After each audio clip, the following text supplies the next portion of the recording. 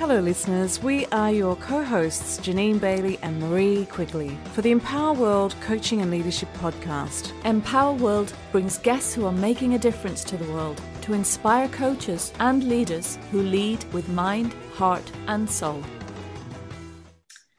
Good evening, good afternoon, good morning, wherever you are in the world. This is Marie Quigley with my amazing business partner, Jeanine Bailey.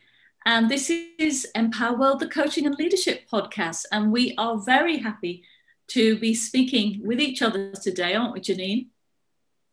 Very, and it's my early morning here in Australia. And my late night in the UK. And we know that you're listening at different times in the day. So it's always 5 o'clock somewhere, let's say that. Yes, exactly. 5 o'clock in the morning. Yeah, often the times we're meeting currently, right? Yes. And because we're on purpose, because we're recreating a lot of our work, we're redesigning how and what we deliver. We've got lots of exciting new projects on for the Empower World community, for coaches who are joining our programs from outside, all around the globe. It's just phenomenal how we've been able to reach people from Brazil to Australia, to Belgium, to the UK, and all around it. It's a wonderful journey that we've been on. Yes, and it's been amazing having participants from New Zealand who, sometimes for me the timing is in the middle of the night, but New Zealand can perhaps experience even more crazy hours. So it's wonderful to have people who, again, are dedicated and really wanting to make a difference in the world through the work that they do. And so we really are stepping into our name of Empower World as we've been introduced to this much more expansive way of working together online as a consequence of what's happened across the world with COVID. So yes, it's brought in some hardships and some difficulty and challenges and loss as well. And we know that it's opened up worlds for many people, including ourselves, and for that we're grateful. And we're grateful for hopefully the positive impact on the world itself in terms of the environment and the biodiversity and all things living. It's giving our world a bit of a chance to breathe, I believe. Absolutely. And we have just completed our module on setting up a successful practice, creating fantastic clients for your business. So it was the final module of this month's session tonight. And we were just talking about it, Jeanine, and we thought about what would be useful as a consequence of what people have gone through over the whole module in developing their practice. What are some of the lessons learned, the main lessons learned that came out of that module? So that's what we're going to talk about tonight. Some of the lessons that came out of reflecting, questioning, getting curious about how to make a successful coaching practice.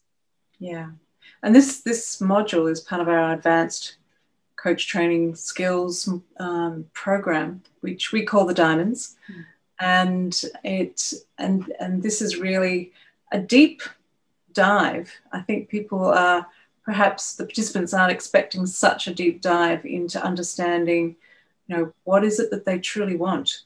What do they really truly want to create for themselves in this practice? Who are they going to work with? What's the ripple effect? What's their purpose? Even though we look at purpose work in our foundation coach training, and also we have a module around, very much about purpose. But again, we're bringing that in, the purpose, the values, and again, who's their ideal client, and importantly, who are they being as a coach? What are they bringing into the world? Because we know that matters, who we're being and how we come into that space, or maybe not even in that space, who we're being from second to second, moment to moment, minute to minute. And of course, we can be all sorts of things in a day. But who are we generally, mostly choosing to be? What are the beliefs? What is the presence, the energy that we want to exude? and again, with all of that purpose and what it is that we want to create in mind, what are we really here for? If we ask ourselves, if we ask our clients, what are we really here for? What is our purpose? What are we meant to be doing in this world? It can just change lives, change our own life, which then supports others to change theirs. Absolutely. Some great questions to reflect on purpose. And even before that question of purpose comes our state, our energy, how we're turning up to our work. So one of the things that we looked at in tonight's section of the module was who we are being in this work. So when we're enrolling clients, when we're calling our clients forth to do and live great lives, to be themselves, who are we being in our work? And I shared a story about recommending a client that I couldn't take because of my list was full. So I recommended them to go and work with another coach. And they came back to me and said, the energy of the coach just didn't fit. It was low, it was nervous. It didn't feel like the coach could hold the container for me to do the work. And I think that's such an important feedback from clients. They notice when our energy is not what a match for them. They notice when, as coaches, we are not professionals in our work, when we are not holding a courageous space to hold ourselves in trust and courage so that they can hold themselves in trust and courage. Yes, it's such an important story, Marie, to share. If we're not exuding that way of being, there's an energy transference which people obviously pick up. We are communicating not just through our words, but through our physiology, through our energy, through who we're being. And, we communicate through our hearts as well. So according to heart math. So if we are not being who we want to be, if we're holding beliefs that I'm not good enough, I don't deserve this, I'm not valuable enough, or I'm scared to ask for the business, I'm going to put them off. If we're holding any of those kind of beliefs, then what's going to happen? Most likely, the business is not going to, you're not going to be able to call forth the clients that you want to work with. Now, there's also, when we're new coaches, potentially, yes, those fears and beliefs are going to pop up, perhaps a little bit more easily than for more experienced coaches. So it is being aware as perhaps a new coach, what is it that I can do? What can I step into? What is the state that I can step into that will support me? What is again, based on my purpose, why I'm here, if I can step into that state knowing that I'm meant to be doing this work, that I am valuable, that I do bring so much amazing qualities and abilities to be able to support people to step into their best life, it's going to create a different outcome potentially. So it's really doing the work to be able to step into the state that we know that we want to be in, especially when it is as we want it to be, to work with the people that we want to. Right. And it's reframing those beliefs or asking the saboteurs to leave the room to allow us to step into our best self, the wisest part of ourselves. And we talk about this in one of our other diamond modules, the parts work. There are parts of us that are scared and parts of us that don't want to ask for the fee that we want to charge. Those are the scared parts of us. And they came for a purpose. We talk about this in other modules.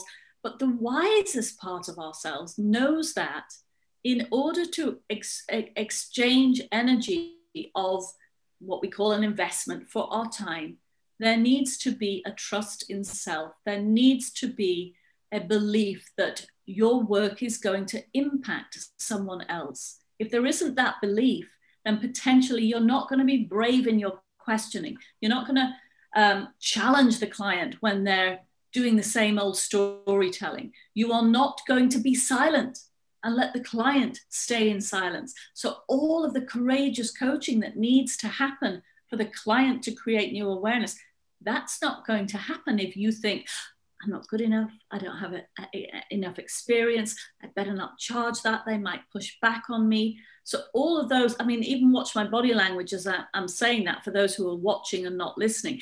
I'm getting smaller and smaller with every comment that I'm telling myself that I'm not good enough. But if I stand in my self-trust, then the client can see that and feels automatically safer, and they want to work with you. Yeah, absolutely. And again, beautifully shared, Marie. And again, you're talking about that energy transference when we're talking to ourselves in a certain way. So if we practice that belief and that self-talk of I am worthy, I am good enough, I am meant to be here to make the change that I believe that I was born to do, born to create. If we remind ourselves and step into that energy as much as possible, we're going to give ourselves a great chance to be able to create the practice that we want and to be able to support others to live their best lives. Yeah. So it's recognizing you bring a gift into the world, and to hold that back is preventing others from experiencing that gift, and then for them to be able to pass on their gifts and so forth and so forth. So there's some things that we teach in our foundation program about the principles behind what coaching is and how we can be successful if we step into these principles. And a lot of that is, trust, having trust in ourselves, trusting, really growing and developing that trust in ourselves. And yes, we're human, so we're going to have those thoughts and beliefs that sabotage that. So it's normal, but it's also recognizing when you hear it, I can reframe that, I can change my self-talk, I can practice different things that shows that I trust in myself, and I also trust that whatever I choose to focus on is going to come back. Whatever I choose to focus on most will come back. It's trust in whatever I choose to put my energy and attention to will come back. So yes, it's one thing to say, yes, I want an amazing practice, but it's also another thing to step into and doing and taking action with the trust that it will come back. And trusting that, again, this is going to sound very ooby-dooby. You can do ooby-dooby. Ooby-dooby, woo-woo.